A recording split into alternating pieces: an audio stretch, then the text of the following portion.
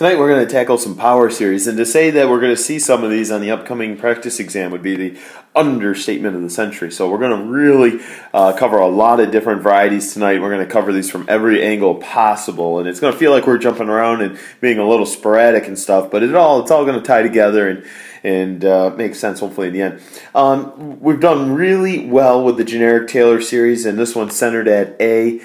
We've done really well on this on our Monday bite-sized quizzes. So we could typically expand it out like this. This would be the first four terms, which you see right here, or sometimes we'll call it the third degree. So just remember that if they want the third degree, they are actually asking for four terms.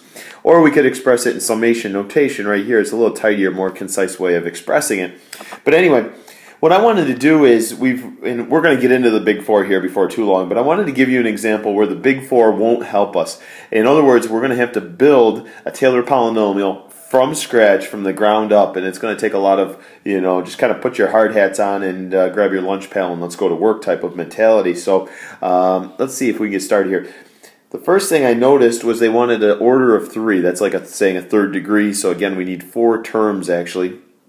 We're centered at 0, so it actually is a Maclaurin. But here's my function. And this function is not really related to any of the big four that we've memorized. So we can pretty much throw the big four out the window right now. What I'm going to have to do is I'm going to have to, we know that f of x is equal to radical 1 plus x. I'm going to have to calculate the first three derivatives by hand and then evaluate them all at 0. So go ahead, hit pause, do that on your own, come back and check mine. So here's what I've got so far. I calculated my first three derivatives. I then, in the green color, I evaluated the original function in the first three derivatives, add x equals 0, and got my corresponding values. Now here's where a very common mistake occurs. A lot of students fall in love prematurely with choice A because of the coefficients match the derivative values. What we've got to still do here is follow the plan according to the Taylor theorem, and basically what he says here is, let's see, we're going to start with f of 0. And then we're going to add f prime of 0 times x. And then here's where it starts to get more interesting. It's going to be the second derivative evaluated as 0 divided by 2 factorial x squared. And then we're going to have plus 3/8 divided by 3 factorial x cubed. So just clean up these coefficients a little bit. 1 plus 1/2 of x minus 1/8 x squared plus, let's see, 3 factorial 6, 8 times 6. How about 3 over 42? We might even be able to reduce that. Probably that coefficient is going to be 1 over maybe 14 if I'm doing that quick on the fly here. So let's see if that matches anyone. Let's make sure our 1/8 is negative. Oh, yeah, my math is not good. My math is not good. This should be 48. 6 times 8 is 48, which then makes us 16. So you can get a little chuckle there, laugh at the math teacher. So anyway, I'm liking, let's see, we wanted the 1/8 to be negative. Let's see, how about choice B here? Yeah, I think choice B is a winner. So that's an example of building one from scratch. Our hope is that we don't have to build too many of those from scratch because it is time consuming and there's a lot of number crunching that takes place. So we always kind of keep our fingers crossed that we run into something that is related to the big four. And so here's the big four that we've done really well with. I have no doubt in my mind that you guys are going to nail these big four. What I want to talk about is how to use them. And for example, my first example would be this. Let's try, what if f of x was equal to x to the 5th times e to the x squared. We're going to turn this into a three-step process, and we've seen a lot of improvement in this. I want you to first of all just start with e to the x. List out the first 3 or 4 terms in the general term. And then what we're going to do here is we're just going to substitute an x squared in for each x. So just emphasize the word substitute. And then last but not least, we can attack our final function here where we're no longer going to substitute. What we're going to do here is we're now going to distribute an x to the 5th to each term. So for instance, when you're substituting, you're actually going to end up multiplying the exponents together because you have a power raised to a power. But when you distribute x to the 5th, you're now going to add all the exponents together. So just a couple of tricks there. So here's a weird example where they've given us a function, the natural log of x plus 1, and they want, we could just make anything up, the first 4 terms and the general term or whatever, something like that. And you're thinking, wow, that's not even remotely related to any of my big four. So you're thinking, oh, geez, I got to do this one by hand. And you certainly could. You could take the first 3 or 4 derivatives and evaluate them as 0 and whatnot. But I've got a shortcut here for you. If you recognize this, do you agree that that function is equivalent to the integral of 1 over 1 plus x? Do you agree with that? So what I'm going to do is I'm going to build something, and in fact I'm going to rearrange the denominator. I'm going to say 1 minus negative x. It fits the geometric series perfectly where my a value is a 1 and my r value is negative x. And I'm just going to substitute a negative x in for each of those x's. So instead of 1 plus x, it's now going to be 1 minus x plus x squared minus x cubed, so on and so on until I get to x to the nth and so forth.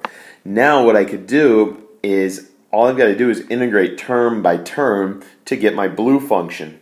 So as I get ready to integrate that rascal, it's going to be x minus 1/2 x squared plus 1/3 x cubed minus 1/4 x to the 4th, and how about 1 over n plus 1 x raised to the n plus 1, and that's going to fall off my screen, but that should be x to the n plus 1.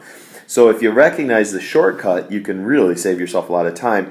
Now on the contrary, sticking with kind of the same idea here, what if they wanted g of x and that was 1 over the quantity x plus 1 squared? Kind of along the same lines. If you want to do that one by hand, you're more than welcome to, but I think it's going to be a big waste of time. Did you know that that is simply the derivative of who? Who's that the derivative of? Negative 1 over quantity x plus 1.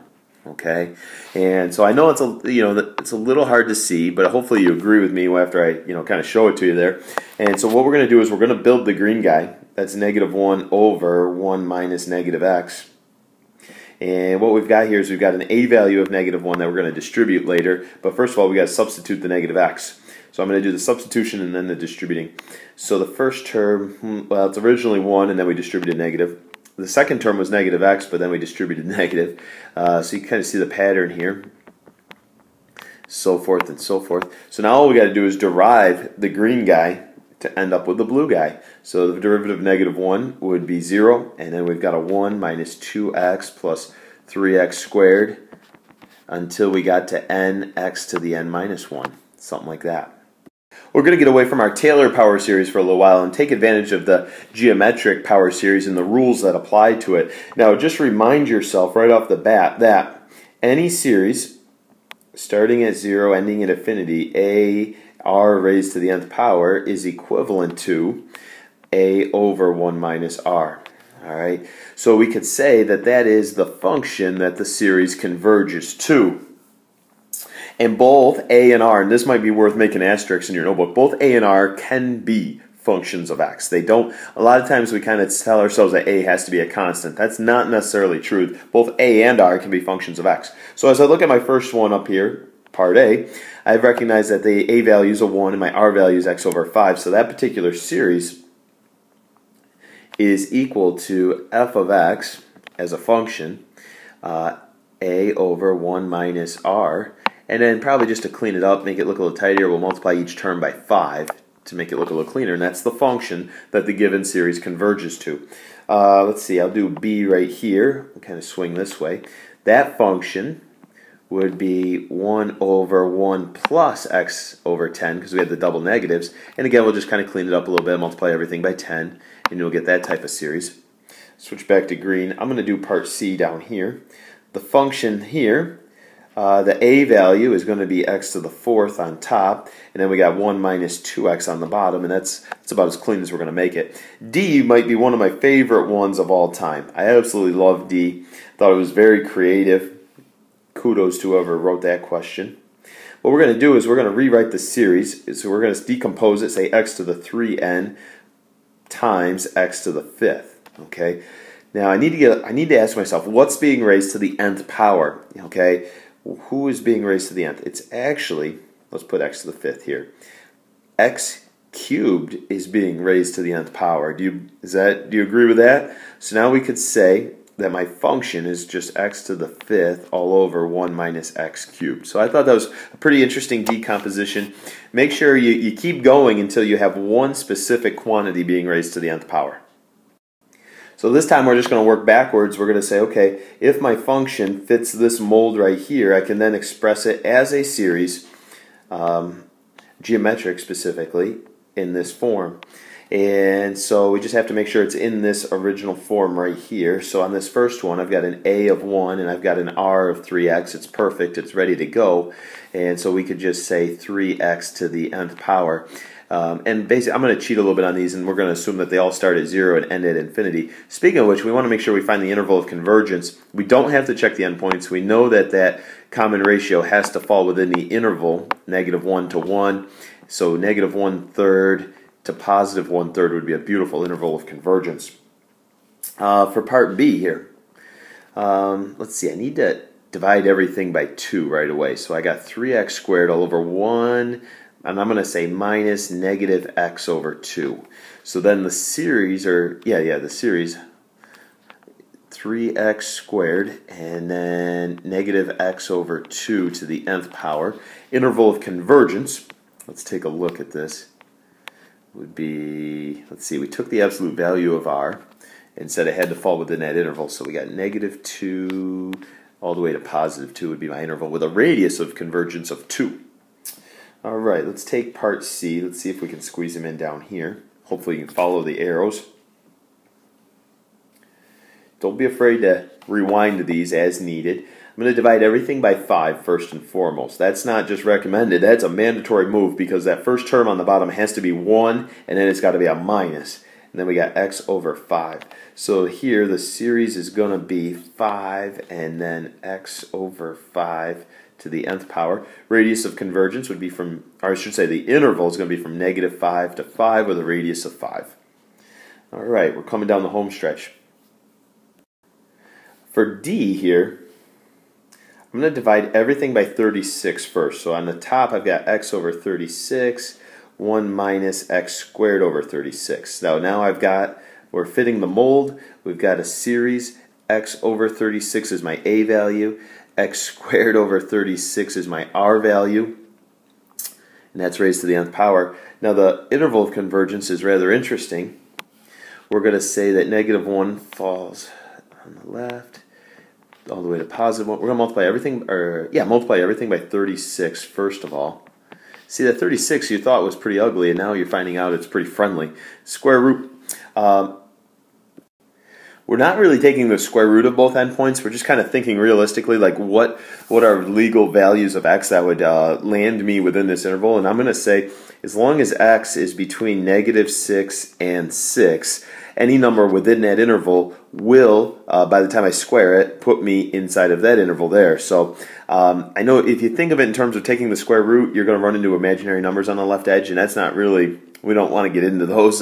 Just tell you, obviously, if x is -5, by the time you square it, you'll be within this interval. And you can even plug it back into the original. You know, try plugging in a -5 up here, and you'll find out that it does fit, and it's very legit.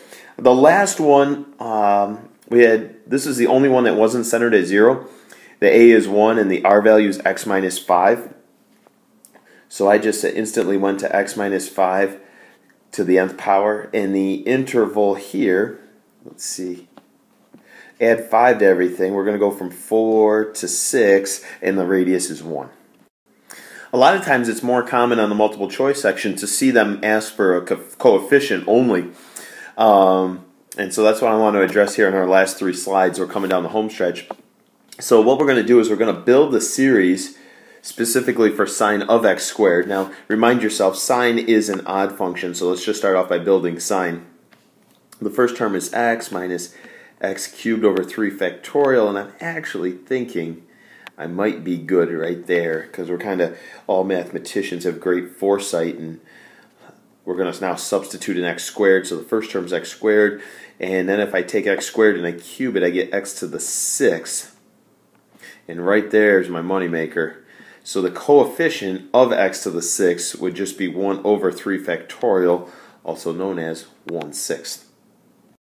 Here's a similar example here in number 13. They said, first of all, f's a function such that f prime is sine of x squared. So let's pick up where we left off on the last problem. We already know that sine of x squared is going to be x squared minus x to the 6th over 3 factorial. Just for fun, the next term, let's see, would have been x to the 10th, I believe. Does that sound right? Because it would have been 5 factorial. Yeah, it would have been x squared to the 5th. Yeah, second guessing myself there.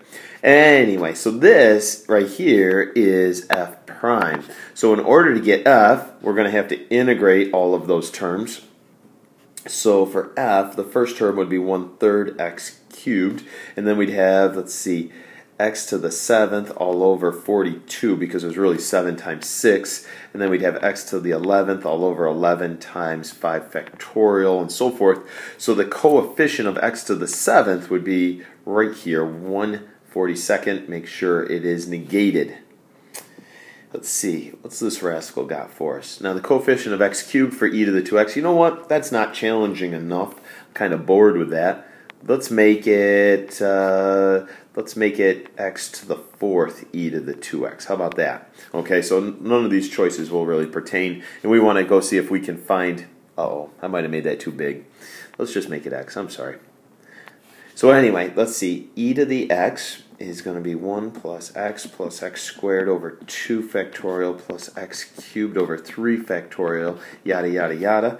E to the 2x is going to be 1 plus 2x plus 4x squared over 2 factorial plus 8x cubed over 3 factorial. So now if I multiply by x or distribute an x, I'm going to get 2x squared plus 4x cubed over 2 factorial, and that's the one they were asking for. So I would say this rascal's coefficient is 4 over 2. That's just going to be a nice 2. So just a little extra practice there.